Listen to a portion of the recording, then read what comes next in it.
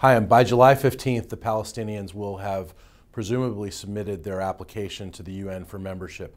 What do they stand to gain by this, or what do they stand to lose by this? Palestinians have decided that the UN is really the only way that they can achieve statehood under the current circumstances. They're extremely frustrated with the Obama administration's policy towards the Israeli-Palestinian negotiations.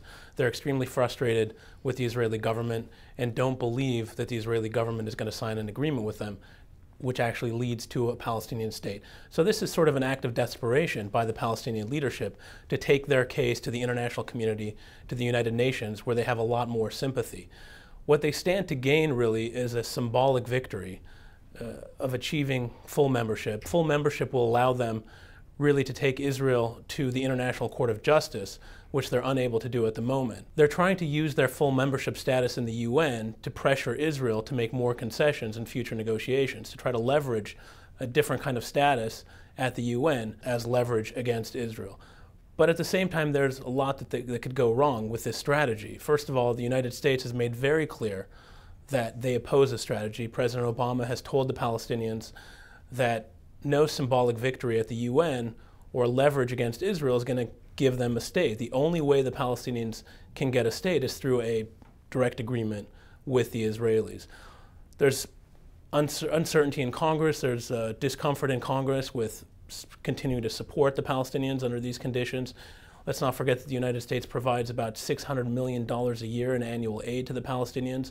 And so there's some opposition in Congress to continuing that aid if the Palestinians continue with their strategy to try to gain statehood through the United Nations. Another problem the Palestinians face is what happens the day after. They get the symbolic victory, but nothing really changes on the ground. It's not going to lead to Israel withdrawing from the West Bank. It's not going to lead to a change in Israeli settlement policy. The opposite could happen, where Israel actually takes punitive measures against the Palestinians, possibly increasing housing construction in the West Bank and possibly tightening restrictions on Palestinians in both the West Bank and Gaza. So there are a lot of downsides to this policy, this strategy as well for the Palestinians. Why does the Obama administration oppose this? The Palestinian strategy puts the administration in a very difficult position because the administration has defined creating an independent Palestinian state alongside a secure Israel as a national interest of the United States. Now this vote in the UN is going to force the administration to use a veto and be on the record opposing the creation of a Palestinian state. So what challenges does Israel face on the UN vote on Palestinian statehood? However this plays out, Israel is going to be in a difficult situation. If the Palestinians do achieve an upgraded status at the United Nations, it could increase pressure on Israel to withdraw from the territories. It could increase pressure on Israel to halt settlement construction, and it could speed up efforts to delegitimize Israel's existence through the boycott, divestment, and sanctions strategy that the Palestinians have been pursuing. If the United States passes the veto, uses a veto in the Security Council and blocks the resolution, Israel could also face some challenges. First, in terms of its relations with the United States. Let's not forget that the U.S. used a veto back in February, blocking an anti-Israel resolution in the Security Council, and that caused tremendous stress and tension between the Israeli government and the U.S. administration. The Israelis also fear mass protests on their borders should the UN vote fail. We already saw a glimpse of this back in May when Palestinian protesters rushed the Israeli border in the West Bank and also on the Israeli-Syrian border.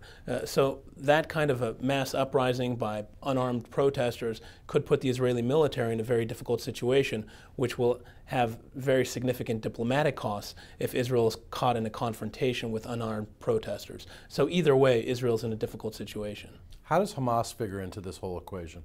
Hamas doesn't really buy into the whole strategy of taking the Palestinian statehood issue to the United Nations, but they don't necessarily oppose it either.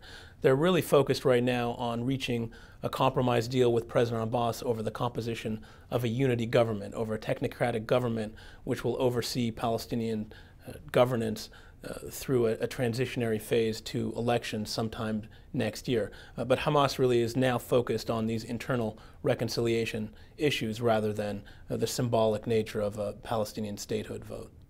Hi, I'm Malka. Thank you very much for your time. Thank you.